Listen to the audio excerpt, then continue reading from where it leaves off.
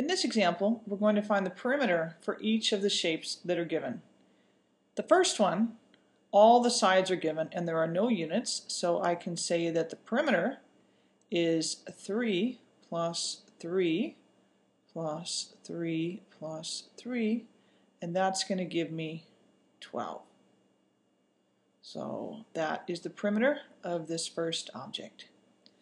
The second object, sometimes we need to make assumptions when information is not written in the problem. So this side length is 12 feet. The one below it and parallel to it is also 12 feet.